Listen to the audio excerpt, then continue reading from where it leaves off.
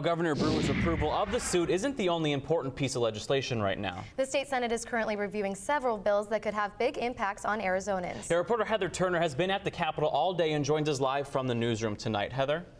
Well, it was an incredibly busy day at both the House and Senate as lawmakers are scrambling to pass a number of bills. Lawmakers decided to hold the bill that would extend the waiting period it would take before a divorce could be finalized. Although that bill was held today, several others were passed. House Bill 2300 would restrict semi-truck drivers to only driving in the right and middle lane, not the fast lane. California already has a similar law. Lawmakers are still discussing an amendment to this bill that would make these regulations a requirement only on the I-10 highway between Tucson and Phoenix. Another bill that passed is House Bill 2424, which deals with defensive driving. This new bill would allow you to take the class once every year to avoid getting points on your record when you get a ticket. As of right now, you can only take driving school once every 2 years.